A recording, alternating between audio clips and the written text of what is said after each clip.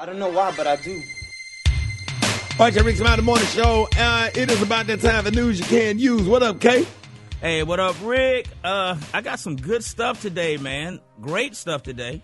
We're going to start it off with a controversial new sponsor. I don't know what's controversial about this. Nick Cannon has a new venture in the world of food. Not only is he going to be got a new TV show, but he also has a new venture in the world of food. Just in time for the summer cookout season, Nick Cannon's Raw Dogs, and the Raw stands for Real Authentic Wieners. Apparently, Nick is getting into the hot dog business, and I think that's a good thing. So so check out Nick Cannon's Raw Dogs, Real Authentic Wieners. The slogan is "Top it with chili, cheese, and slaw, because it's no good if it ain't raw." So make sure you go on and give us the news now, man. We heard you.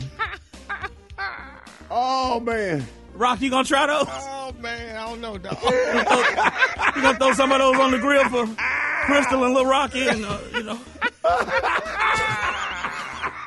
know how you like to get out on that back deck and get it cracking. Get out on what? I know you like to get out on that deck and get it cracking.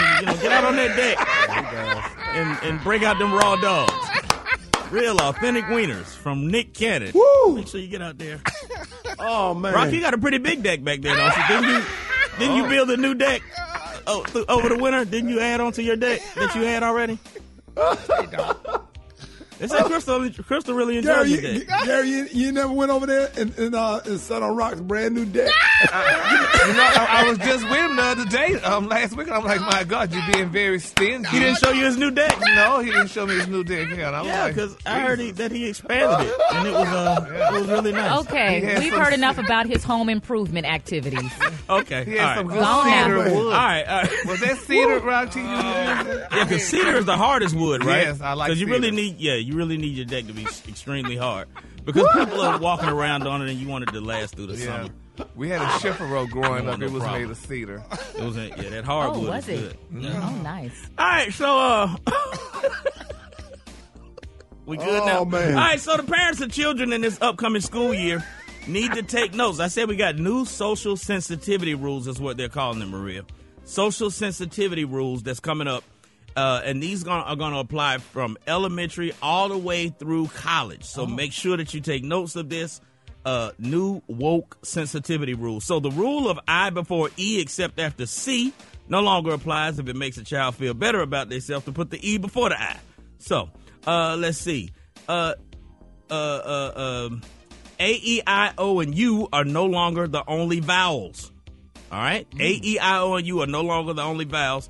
If it makes a child feel better to say B, C, H, or T is a vowel, then that choice needs to be respected. Now, 2 plus 2 technically still equals 4.